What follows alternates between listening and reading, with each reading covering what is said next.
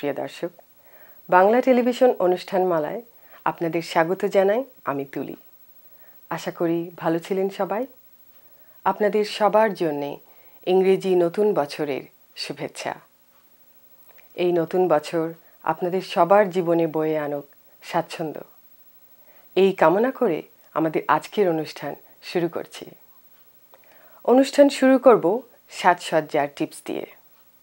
এ বিষয়ে বলছেন রূপা আব্বাসী। সুপ্রিয় দর্শক শ্রোতা, আমি রূপা আব্বাসী সাজসজ্জা অনুষ্ঠান থেকে আপনাদের সাদর আমন্ত্রণ জানাচ্ছি। আজকে সাজসজ্জা কিছু টিপস নিয়ে আপনাদের কাছে হাজির হয়েছি। প্রথমেই বলবো, আমরা সবাই অল্প কিছু সাজসজ্জা করতে, বিশেষ করে মহিলারা পছন্দ করি এবং উজ্জ্বলতা বাড়াতে চাই। সেজন্য আমরা প্রথমেই যেটা করব সেটা হলো সারা রাত আমরা সমপরিমাণ দুধ, ছোলার ডাল ভিজিয়ে রাখবো। সেই ডাল ও ছোলার ডালটাকে পিষে নেব। পিষে তার ভিতরে লেবুর রস কয়েক ফোঁটা আর কাঁচা হলুদ বাটা একসাথে মিক্সড করে সেটা যদি আমরা প্রতি সপ্তাহে একবার করে লাগাতে পারি, ধরুন 20 মিনিট, এটাই যথেষ্ট হবে। সেই মুখটাকে ধুয়ে পরিষ্কার করে রাখবো। তাহলে দেখবেন কিছুদিন পরে আপনার উজ্জ্বলতা অনেক বৃদ্ধি পেয়েছে। আমাদের মুখে অনেক সময় ব্রণ হয়ে থাকে এবং সেই ব্রণ চলে যাওয়ার পরেও একটা দাগ থেকে যায়।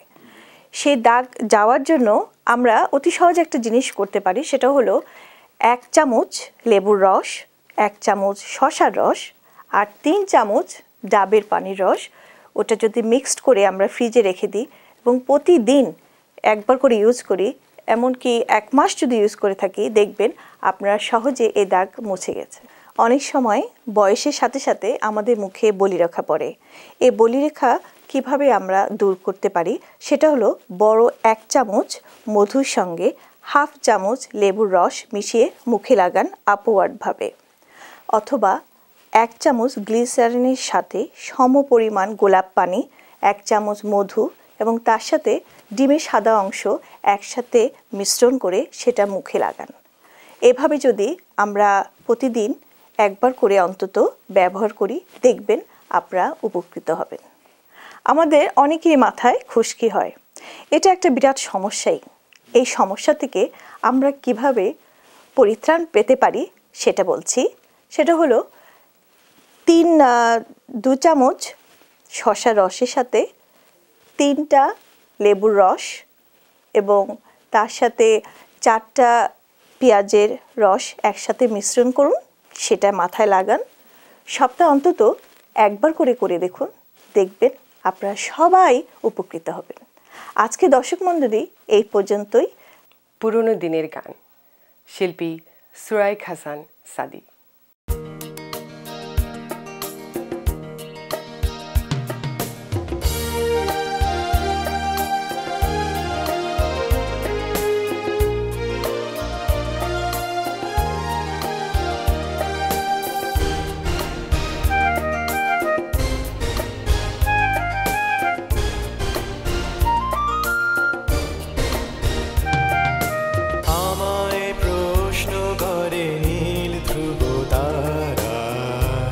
কতকাল আমি রব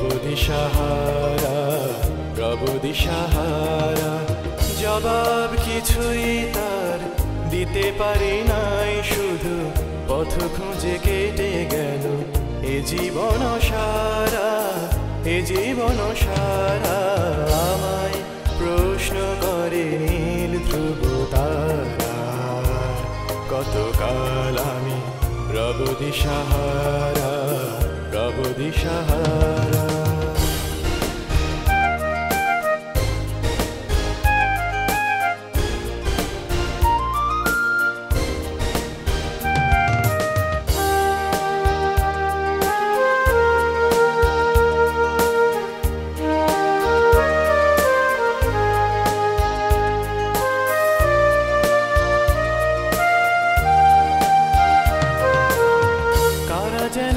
ভালোবেসে আলো জেনেছিল, সূর্যের আলো তাই নিভে গিয়েছিল।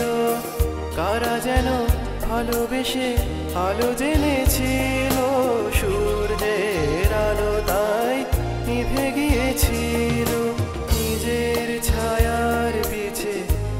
ঘুরে মরি মিছে একদিন চেয়ে দেখি আমি তুমি হারা, আমি তুমি হারা। আমায় প্রশ্ন করে নীল ধ্রুব তারার, কতকাল আমি রব দিশাহারা, রব দিশাহারা।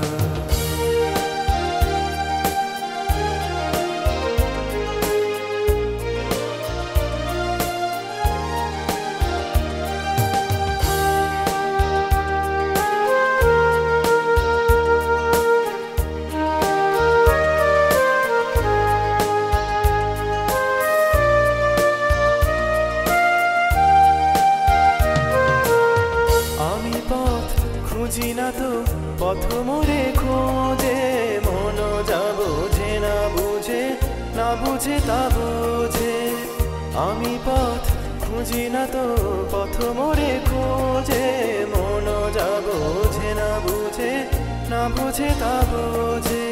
আমার চতুর পাশে সব কিছু যায় আসে, আমি শুধু তুষারিত গতিহীন ধারা, গতিহীন ধারা। আমায় প্রশ্ন করে নীল ধ্রুব তারা, কতকাল আমি রব দিশাহারা, রব দিশাহারা। জবাব কিছুই তার দিতে পারি নাই, শুধু পথ খুঁজে কেটে গেল এ জীবন সারা, এ জীবন সারা।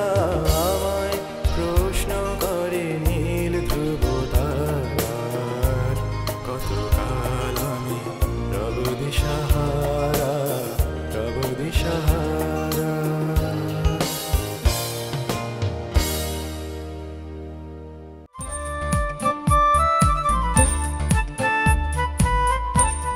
সড়ক দুর্ঘটনা অথবা পড়ে গিয়ে আপনি কি আঘাতপ্রাপ্ত? 20 বছরের অভিজ্ঞতায় সমৃদ্ধ আইনজীবী ব্যারিস্টার ঘোষ ও মালহোত্রার সাহায্য নিন। আপনার সঠিক ক্ষতিপূরণ প্রাপ্তিতে অভিজ্ঞ আইনজীবীর কোনো বিকল্প নেই। সানমুন ট্রাভেলস অ্যান্ড ট্যুরস, আপনার আনন্দময় ও নিশ্চিন্ত ভ্রমণের নিশ্চয়তা। 4166362121। রোজ ব্র্যান্ড সরাসরি বাংলাদেশ থেকে আমদানি করছে ইলিশ, রুই কাতলা, পাবদাপুটি সহ সব ধরনের মাছ। ড্যানফোর্তে মারহাবা গ্রোসারি সহ বাংলাদেশি গ্রোসারি সমূহের রোজ ব্র্যান্ডের মাছ পাওয়া যাচ্ছে।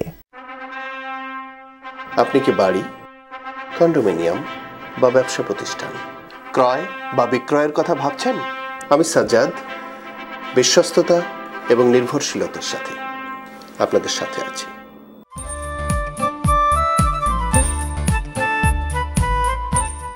স্যার, নিশা, তোমাকে আমি মনে মনে খুঁজছিলাম। কেন স্যার? একটা মহৎ দায়িত্ব আমি তোমার হাতে তুলে দিতে চাই, যে দায়িত্বের ভার সহজে আর কাউকে দিতে আমার ভরসা হয় না।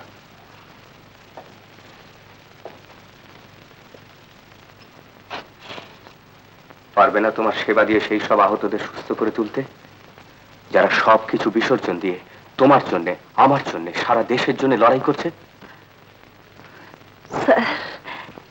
হ্যাঁ মিতা, তাদের চিকিৎসার জন্য গোপনে বিক্রমপুরে একটা হাসপাতাল খুলেছে। আমি তোমাকে সেখানে নিয়ে যেতে চাই, তুমি আমাকে সাহায্য করবে।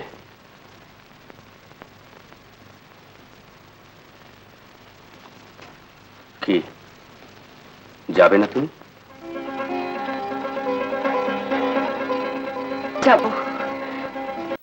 বাংলাদেশের সাংস্কৃতিক অঙ্গনে গত কয়েক দশক ধরে সদর্পে বিচরণ করছেন সৈয়দ হাসান ইমাম ও লায়লা হাসান দম্পতি। সম্প্রতি তারা বাংলা টেলিভিশন স্টুডিও দেখতে এসেছিলেন। এই সম্মানিত অতিথিদের সাথে কথা বলেছেন নাজমা কাজী। চলুন দর্শক দেখি তাদের কথোপকথন। সুপ্রিয় দর্শক মণ্ডলী, বাংলা টেলিভিশনের আজকের ব্যক্তিত্ব পর্বে আপনাদের সামনে আমরা উপস্থাপন করতে যাচ্ছি বাংলাদেশের বিশিষ্ট নাট্য ব্যক্তিত্ব সৈয়দ হাসান ইমাম এবং লায়লা হাসানকে। আপনাদেরকে অসংখ্য ধন্যবাদ আমাদের স্টুডিওতে আসবার জন্য এবং আমাদেরকে সময় দেওয়ার জন্য। আপনাদেরও ধন্যবাদ আমাদের আমন্ত্রণ জানাবার জন্য, এবং সেই সঙ্গে সঙ্গে দর্শকদেরও ধন্যবাদ জানাই। তো আপনি ছোটবেলা থেকে দেখে আসছি আপনি সবসময় নাটক করছেন, নাচ করে আসছেন, সব কিছুই আপনাকে সবসময় আমরা দেখে আসছি এভাবে। আমি জানি যে আপনাদের নাটক চর্চা বা একটা সাংস্কৃতিক মণ্ডলে আপনাদের পরিভ্রমণটা শুরু হয়েছিল মুক্তিযুদ্ধের অনেক আগে থেকে, অনেক আগে থেকে, অনেক জন্মেরও আগে থেকে। সেই সময় আমি কোথাও পড়ছিলাম যে আপনারা ওই সময়টাতে রক্তকরবী নাটকটা বা সে মুক্তিযুদ্ধের প্রেক্ষাপটে আপনারা অনেকবার পথনাটিকা হিসেবে করেছেন, মঞ্চস্থ করেছেন বিভিন্নভাবে, এবং দুজনেই আপনারা ওটার সাথে সক্রিয়ভাবে জড়িত ছিলেন। আমাকে কি আপনি দয়া করে বলবেন ওই সময়কার কিছু অভিজ্ঞতাগুলো? রক্তকরবী নাটক ছাড়াও অনেক নাটক আমরা মুক্তিযুদ্ধের প্রাককালে আগে মানে তৈরি হওয়ার জন্য যুদ্ধে একটা অসহযোগ আন্দোলন চলছিল সেই সময়ে শহীদ মিনারে ট্রাকে করে যে একটা জনমত সৃষ্টির জন্য, সচেতন করার জন্য জনগণকে বিভিন্ন নাটক করা হয়েছিল সৈয়দ হাসান ইমামের পরিচালনায়। আচ্ছা, তো ট্রাকে করে আমরা বিভিন্ন জায়গায় গিয়ে গিয়ে লোকজনকে বলতাম বক্তব্যগুলো যে জাগো তোমরা, জানো যে আমরা নিপীড়িত হচ্ছি, শোষিত হচ্ছি, আমাদের এই ধরনের আর কি। আর রক্তকরবী পথনাটিকাটা বিরাট নাটক, ওটা বাংলা একাডেমিতে প্রায় বোধহয় 10,000 লোকের উপস্থিতিতে 69 গণ আন্দোলন ওই সময়টা বাংলা একাডেমিতে ওনারই পরিচালনাতে করা হয়েছিল। এবং তার আগে অবশ্য এই 66-তে না, ওই জন্য 61-তে রবীন্দ্র শতবার্ষিকীতে, সেবার উনি 3টে নাটক হয়েছিল একসাথে শতবার্ষিকীতে, এবং নৃত্যনাট্য হয়েছিল, সেখানে আমরা নেচেছিলাম। আমরা তখন ছোট স্কুলে পড়ি। আর ওনার নাটক করেছিলেন 3টি নাটক হয়েছিল, রাজা ও রানী নাকি, আর কাশের দেশ, রক্তকরবী। 3টেতেই উনি নায়ক ছিলেন এবং উনি গানও গিয়েছিলেন ওটাতে। এবং টেলিভিশনে যখন আবার মোস্তফা মনোয়ার সাহেব করেছিলেন রক্তকরবী, তখনও উনি নিজের কণ্ঠে গান গিয়েছিলেন। কিন্তু ওই যে শেষ সময় যেটা 69, সেটা ওনার পরিচালনা ছিল। সেখানে অভিনয় করেছিলেন গোলাম মুস্তাফা, কাজী তামান্না, গোলাম রাব্বানি, ডক্টর এনামুল হক, অনেকেই। আমিও ছিলাম অবশ্য, তখন আপনি ওখানে আমি বলেছিলাম। আর কিন্তু টেলিভিশনে আর ওই যে বললাম 61-তে রবীন্দ্র শতবর্ষে, তখন উনি যে গান গিয়েছিলেন। আপনার এই প্রতিভাটার কথা তো না আমি গায়ক নই, একটা ওইভাবে আমরা পরিচিত নাটকের জন্য গান গেয়ে, নাটকের জন্য আমি গায়ক নই। আমি যদি এখন আপনাকে বলি আমাকে একটু গানটা গেয়ে শোনাবেন, এবং আমাদের 30 বছর আগে করেছি, এখন কি আর সেই গলা আছে নাকি? একটু চেষ্টা করে দেখেন, আপনার অসাধারণ গলা, কথা বললেই তো বোঝা যায়। কোন গানটা করি? তোমার গান শোনাবো নাকি? তোমায় গান শোনাবো, তাই তো আমায় জাগিয়ে রাখো, ওগো দুঃখ জাগানি তোমায় গান শোনাবো, ওগো ঘুম ভাঙানি তোমায় গান শোনাবো, চমক দিয়ে তাই তো ডাকো, বুকে চমক দিয়ে তাই তো ডাকো, ওগো দুঃখ জাগানি তোমায় গান শোনাবো, ওগো ঘুম ভাঙানি তোমায় গান শোনাবো। অসাধারণ, অসাধারণ। আমাদের বাংলা টেলিভিশনের দর্শকরা আপনার আরেকটা গুণের সাথে পরিচিত হয়ে গেল, এবং যেকোনো আপনি গায়ক না হলেও যে কোনো প্রফেশনাল শিল্পীর মতো করে যে গাইছেন, একেবারে আমি বিমুগ্ধ, সত্যি কথা বলতে। যেটা ও মা, হাসু, কখন আসলে? ঘরে উকি দিলাম, তুমি দেখলাই না। কি এত ভাবতেছো মা? না তেমন কিছু না। তুমি আমার কাছে লুকাচ্ছ না? তো তোর কাছে বা কি লুকাবো। আমার জয় ভাইয়া কই? পুতুল শোনা? পুতুল ঘুমাচ্ছে আর জয় খেলছে। পুতুল এক লিপস্টিক রেখে আসছোস? না, রেহানা আছে। তো আমার জন্ম আসলে মুক্তিযুদ্ধের পরে। আমরা মুক্তিযুদ্ধ শুনেছি, ইতিহাস পড়েছি, সবার কাছ থেকে শুনে শুনে আমরা মুক্তিযুদ্ধ সম্পর্কে জানি। আমি জানি আপনি মুক্তিযুদ্ধের সাথে সক্রিয়ভাবে জড়িত ছিলেন এবং এর পূর্ববর্তী আন্দোলনগুলোর সাথেও আপনি সরাসরিভাবে একজন নাট্য ব্যক্তিত্ব হিসেবে প্লাস একজন রাজনৈতিক কর্মী হিসেবে আপনি জড়িত ছিলেন। আমাকে কি আপনি আপনার সেই সময়কার মুক্তিযুদ্ধের কোনো গল্প বলবেন, কিংবা ওই সময়কার স্মৃতিগুলো? আপনি স্বাধীন বাংলা বেতার কেন্দ্রেও কাজ করেছেন, আমাকে একটু যদি ওই সময়কার গল্প, ওই সময়ের স্মৃতিগুলো বলেন। হ্যাঁ, স্মৃতি বলা যায়। আসলে সেসব দিনগুলো আমাদের চোখের সামনে সবসময় এখনো পর্যন্ত মনে হয় যেন দেখতে পান, সেদিনের কথা মনে হয়। যাই হোক, মুক্তিযুদ্ধের ব্যাপারে আমরা জড়িত হই শিল্পীরা অত্যন্ত প্রত্যক্ষভাবে। 1961 সালে আগে রবীন্দ্রনাথ যখন নিষিদ্ধ করা হলো, তারপরে তারও আগে ভাষা আন্দোলনে যখন বাংলা ভাষার উপরে আঘাত এসেছিল এবং ভাষা আন্দোলন হলো, এই সময় থেকেই শিল্পী, সাহিত্যিক, বুদ্ধিজীবীরা জনগণের সঙ্গে সম্পৃক্ত হতে শুরু করেন, যেটা অন্য দেশে এতটা হয়েছে কিনা আমার জানা নেই। তো 61 সালে যখন রবীন্দ্রনাথের শতবর্ষ হচ্ছে সারা পৃথিবীব্যাপী, তখন পাকিস্তান সরকার রবীন্দ্রনাথের নিষিদ্ধ করে দিয়ে তাদের আমাদের উপরে জাতীয় কমিটি গ্রেপ্তারও করা হয়েছিল। পরবর্তীতে পাকিস্তান সরকার জনসমর্থনের জোয়ারে তারা পিছিয়ে যেতে বাধ্য হয়।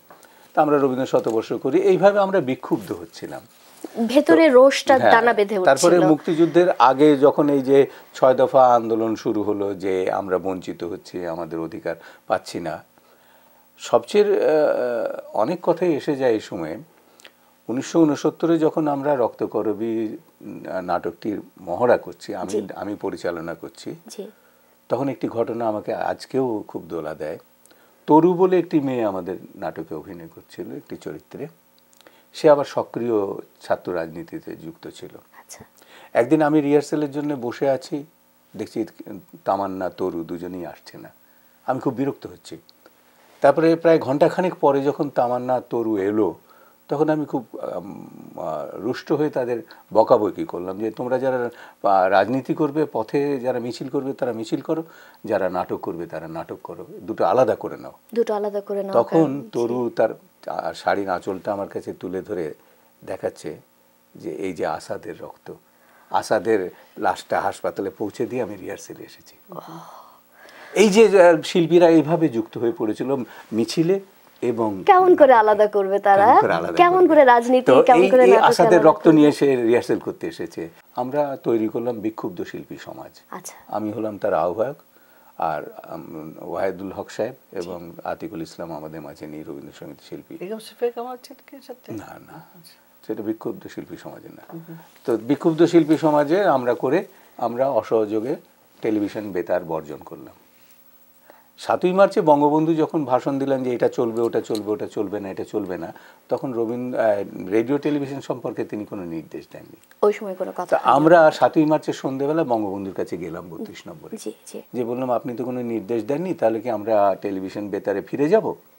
তো বললেন না, তোদের কথা মতো যদি চলে তাহলে তোরা টেলিভিশন বেতারে ফিরে যাবি, নাহলে টেলিভিশন বেতারও অসহযোগের অন্তর্ভুক্ত। ওখানেও নিজেদের অধিকারটা প্রতিষ্ঠার কথা। তারপরে আমরা যখন সেই অসহযোগ, তখন আমরা নানান কাজ আমাদেরকে পাঠালেন সচিবের কাছে, সচিব আবার পিন্ডিতে কথা বললেন, করে টোরে তারা বাধ্য হয়ে টেলিভিশনের টা আমাদের হাতে ছেড়ে দিল। 8ই মার্চ থেকে 25শে মার্চ পর্যন্ত, ক্র্যাকডাউন আগে পর্যন্ত বেতার টেলিভিশন, আমরা বিক্ষুব্ধ শিল্পী সমাজ আমরা এটা পরিচালনা করছি। স্বাধীন বাংলা বেতার কেন্দ্রে একটা বিরাট ভূমিকা, কারণ জনগণ তখন জানতে পারছিল না যে কি হচ্ছে, আসলে কোথায় কি হচ্ছে, এবং তারা মনে করছিল যে বোধহয় গণহত্যা করে এটা শেষ হয়ে গেছে, আর কিছু হবে না। কিন্তু 25শে এপ্রিলে, 23শে এপ্রিলে না 24শে এপ্রিলে বোধহয় আমরা প্রথম স্বাধীন বাংলা বেতার যখন ব্রডকাস্ট শুরু করলাম, তখন সারা দেশব্যাপী একটা উত্তেজনা যে হ্যাঁ তাহলে আমরা বেঁচে আছি, আমরা যুদ্ধ করছি, আমরা প্রতিবাদ করছি। এবং সেইভাবেই তখন ছেলেরা দলে দলে এসে মুক্তিযুদ্ধে যোগ দিতে শুরু করলো স্বাধীন বাংলা বেতারের আহ্বানে, এবং সারা 9 মাস তারা কেউ ট্রেনিং নিয়েছে, কেউ ট্রেনিং নেওয়ার জন্য অপেক্ষা করেছে, মরার জন্য তৈরি হয়েছে। সেসব অসাধারণ সব দিন গেছে আমাদের। আপনাদের দুজনকে অসংখ্য ধন্যবাদ আমাদের স্টুডিওতে আসবার জন্য, এবং আমি আশা করছি যে আপনারা আমাদের মাঝে আরও অনুপ্রেরণা এবং আশা এবং সবসময় টিকিয়ে রাখবেন। আপনারা দুজন ভালো থাকুন, সুস্থ থাকুন, আমি আপনাদের দীর্ঘায়ু কামনা করছি। তোমাকে অনেক ধন্যবাদ। আর এই বাংলা টেলিভিশনকেও আমরা ধন্যবাদ জানাই যে এখানে প্রবাসে এসে আমরা আমাদের বাঙালি এবং ওনারা এই যে উদ্যোগটা নিয়েছেন, যে বাংলা টেলিভিশন চালাচ্ছেন, বিরাট একটা উদ্যোগ, বিরাট একটা মানে কষ্ট, এটাও একটা বিরাট সার্ভিস আমাদের কমিউনিটির জন্য, একটা সেবা বলা যায়। তো সেই জন্য আমাদেরকে যে সুযোগ দিলেন এই কথাগুলো বলার, তার জন্য ধন্যবাদ।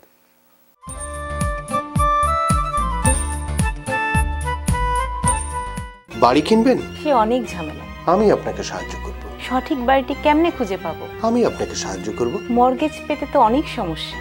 আপনার মর্গেজ সমস্যা সহ বাড়ি কেনা বেচার যাবতীয় পরামর্শের জন্য সাজ্জাদ একটি বিশ্বস্ত নাম। আমি বাংলায় গান গাই। আর নয় ফোন কার্ডের ঝামেলা, বাড়ি, অফিস কিংবা মোবাইল ফোন থেকে সরাসরি ডায়াল করুন next gen data solutions 416-422-2580। Paltu Kumar Sikdar, টরন্টোতে বাংলাভাষী কেনেডিয়ান ব্যারিস্টার।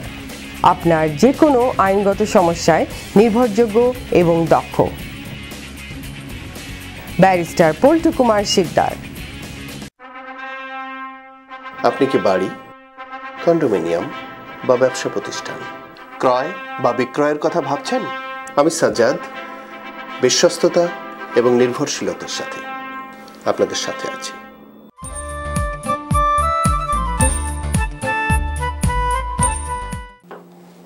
দর্শক মণ্ডলী, আপনারা দেখছেন বাংলা টেলিভিশনের অনুষ্ঠানমালা। আমাদের অনুষ্ঠান সম্পর্কিত আপনার মতামত, পরামর্শ, বিজ্ঞাপন প্রচার বা অংশগ্রহণ, যাবতীয় যোগাযোগ btelevision@yahoo.com অথবা 4168797141।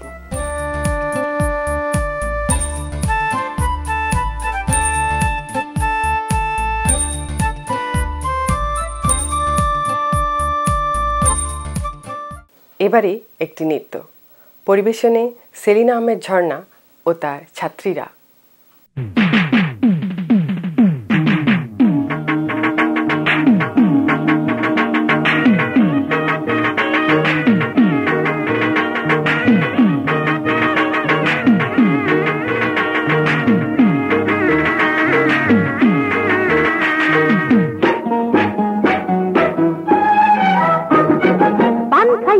লাল করিলাম বন্ধু ভাইগো হইল না, ও পান খাইয়া ঠোঁট লাল করিলাম বন্ধু ভাইগো হইল না, কাজল দিয়া চোখ ভরিলাম লক্ষ্মী কেউ হইল না, পান খাইয়া ঠোঁট লাল করিলাম বন্ধু ভাইগো হইল না।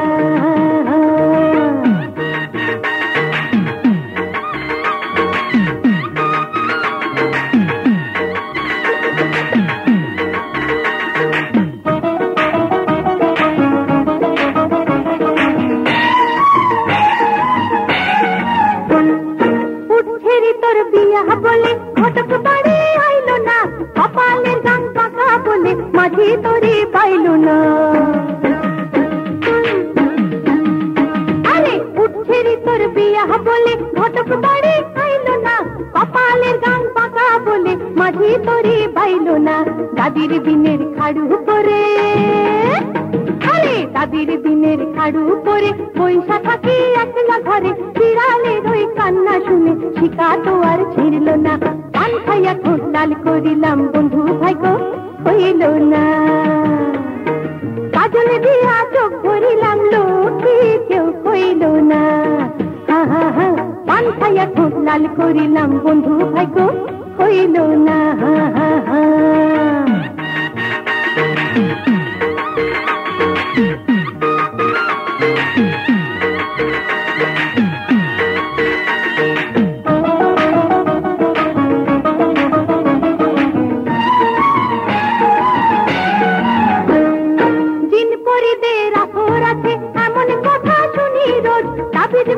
কতই নিলাম তবু তো কেউ নেয় না খোঁজ,